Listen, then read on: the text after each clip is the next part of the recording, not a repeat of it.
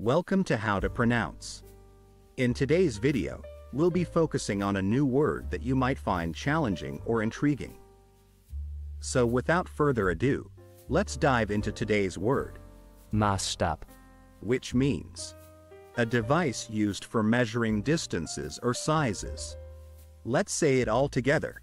Maßstab, One more time. Maßstab, Now let's split the word into syllables and then pronounce each syllable one by one. Maßstab. Thank you for joining us on this adventure in pronunciation. Remember, language is a journey, not a destination.